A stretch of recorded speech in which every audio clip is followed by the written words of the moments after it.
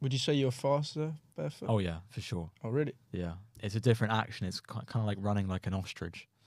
Running is like a whole body activity, and you miss half of it when you wear shoes. Obviously, if you've always worn shoes, it's going to be painful as fuck, which is going to be a block for most people. But I didn't actually start running until after a year or so of going barefoot, just walking, because I used to run a lot in shoes. And then when I went barefoot, it was too painful to run. But as I built it up for a year, now I can run barefoot in the same way that I ran with shoes, but better. It's just a question of time and adaptation.